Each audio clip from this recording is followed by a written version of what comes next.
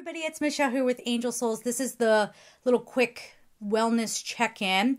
If you don't know what this is about, I'm trying to go on a wellness journey, and I have been, so far weekly, I may not do this every week, but just checking in with everybody who's doing this with me. How are you doing?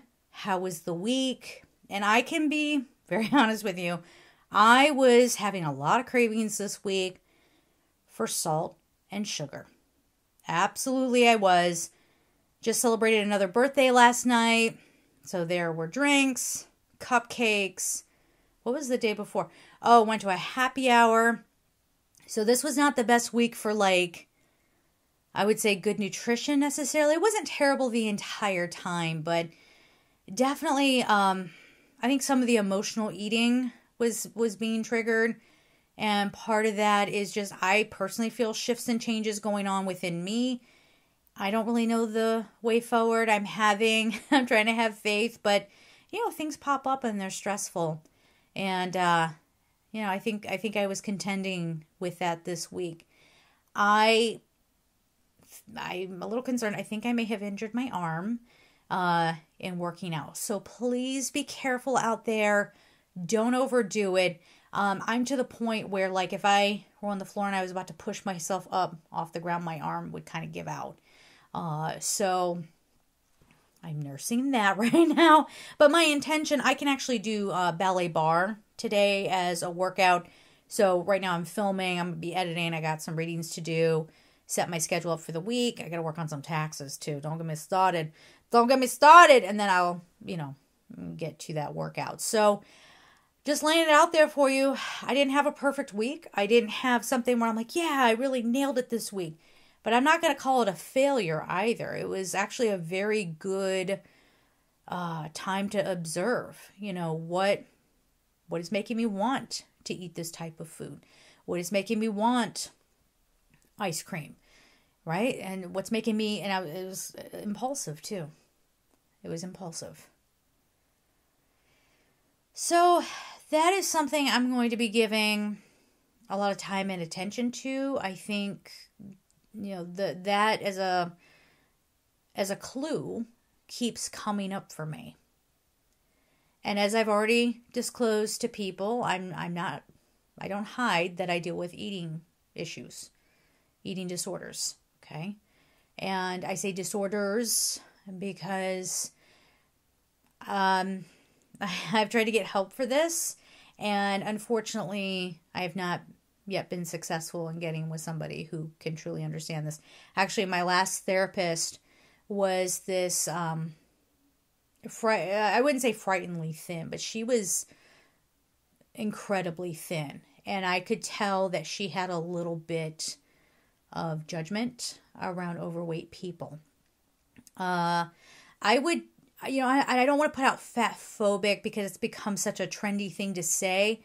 I want my words to have weight. I think, though, that she has her issues with food, and we kind of are at the opposite ends of the spectrum. And to me, it just made me feel more shame, and I didn't feel like I could trust her. And I'll tell you, in one of the sessions, she was asking how the eating and the working out was going. And I told her, and I said something like, what's your outer thighs? Is that IT bands or something? Is that what that is? I said, those have been extremely tight. And I was about to say, and I'm doing yoga. She cuts me off and starts to get on the floor and demonstrate how to do pigeon pose. Now, if you guys don't know, there was many years that I did yoga. I was very into that for a very long time. I got bored with it. It's the same stuff over and over. So I got very bored with it. Got away from that. But, and there's some other things behind this too. I'm realizing moving to Colorado Springs was probably the worst thing I could have done. And it caused a lot of trauma. I'm working through that now. Now that I'm away from it. It's all kind of colliding. But working on it, and I'm fine. I'm literally okay. I'm just, day by day kind of dealing with all that stuff. But she gets on the floor in my therapy session and starts showing me yoga poses. And if you're sitting here listening to that going, what's wrong with that? Wow. Okay? This isn't about, I didn't go to yoga class. Plus, I don't need her. I don't know. It was like she was more focused on making sure that I exercise appropriately than doing the psychological stuff. And that was very clear to me that she doesn't understand eating issues. She certainly doesn't understand people who are overweight and have struggled with being overweight. There are things that are very, I don't know. I don't want to say her and say triggering, but they're just, like I said, that wasn't the gig. Now, if she had asked me, well, I have that problem. Do you want me to show you? And if I said yes, which I wouldn't have because it was so awkward, she started doing yoga like in front of me. Like, that's so weird. It's so weird to me. But I would have said no. But if I had said yes and she wanted to show me, okay, that's different. I've asked for it. But this was like, no, this is how you do it. Make sure you do this so that you're not giving up on your weight journey or whatever. Anyway, so we weren't really addressing the root of the problem. I think she was getting triggered by a fat person sitting across from her. I really do believe that. This, just so you know, the context here. This therapist, I found her during the pandemic, and therapists were at a premium, and because not everybody was available. And I only had 2 choices under my insurance. And there was this facility that was helping me find the right therapist. And I remember saying to this woman, I said, now I do want to talk to someone about narcissistic abuse. And I've had a real problem. At that point, I'd had a couple of therapists. Guys, please hear me when I say it, because I know it's so easy to go, what's the common denominator? Don't be simple-minded.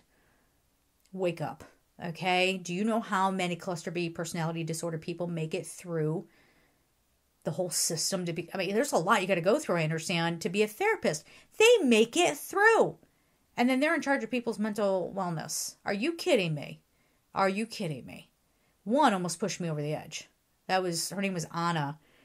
She was working with New School University out in New York. Story to 11 on that one. And then there was another therapist I had online. She was in Golden, Colorado. Wouldn't show up for the sessions.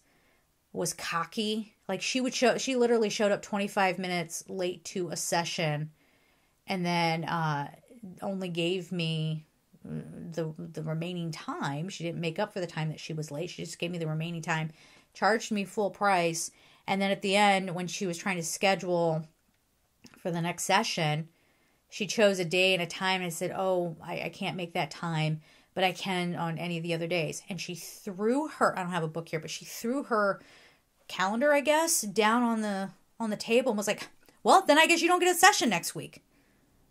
And I was like, okay, the fact that I even tried therapy one more time, I believe in therapy. I believe in therapy very much when you get a good therapist. Okay. So then follow up with this one that I had out in Colorado Springs, when I was going through this facility. I was saying about, I want to work on narcissistic abuse and eating disorders. What was the impression you got from this therapist? And she said, well, just know I just had a quick conversation with her, but let's just say she seems very charismatic.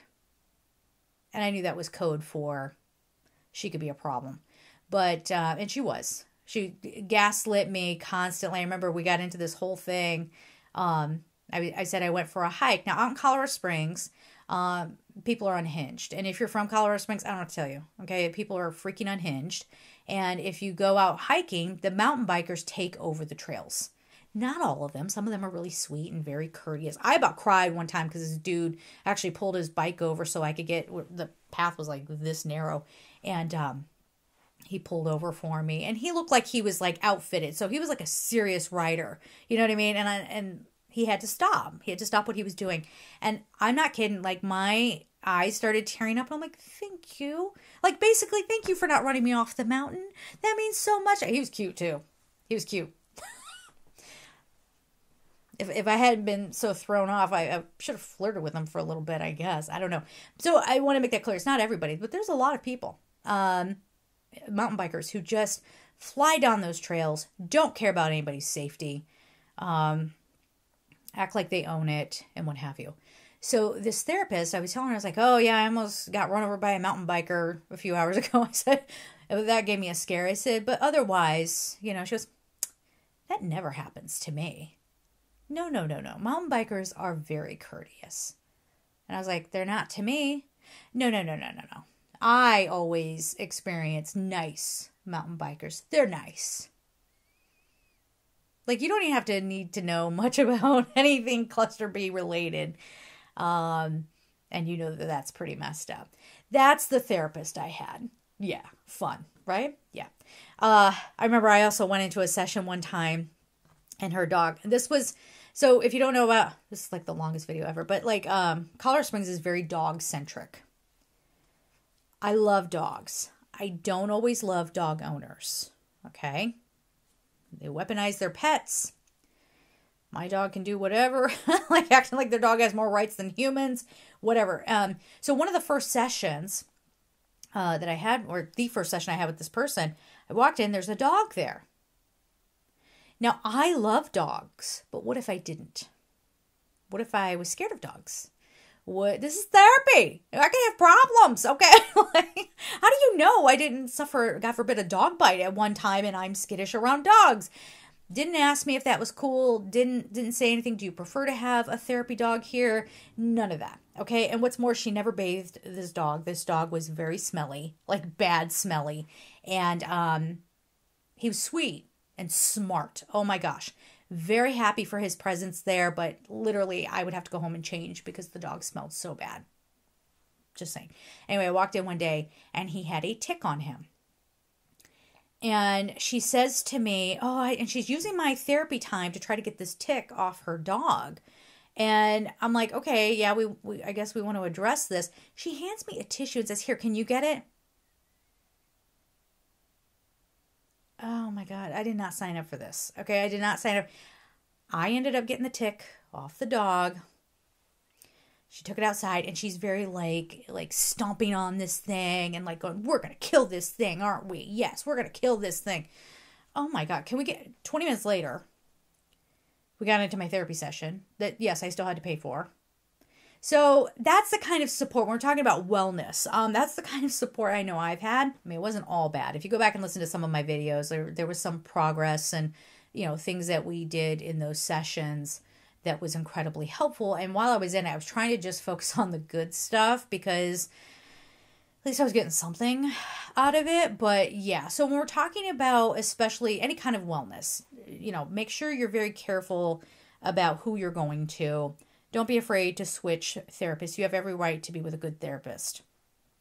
And especially when we're talking about eating issues, or just levels of stress, or feeling like, you don't want to work out, or maybe you're working out too much. Remember, this is another thing that our society does. It's actually not right. There are people who are obsessed with working out. I would say this therapist was one of them.